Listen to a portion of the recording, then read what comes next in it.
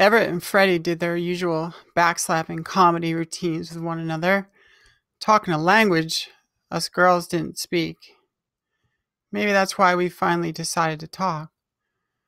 They had a lengthy history, Bless and Rhett. He looked clean cut, strong, and able. Maybe he was 2 or 3. His mom was white, his dad Mexican. Bless, she was about my age, about my height. Both of us wore black and silver.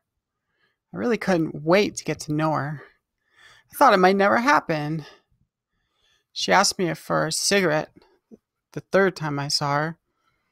I didn't smoke, but I didn't want to disappoint her.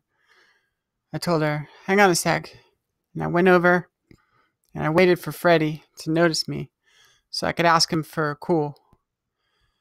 But he failed to notice me, so I went behind his back and pickpocketed him.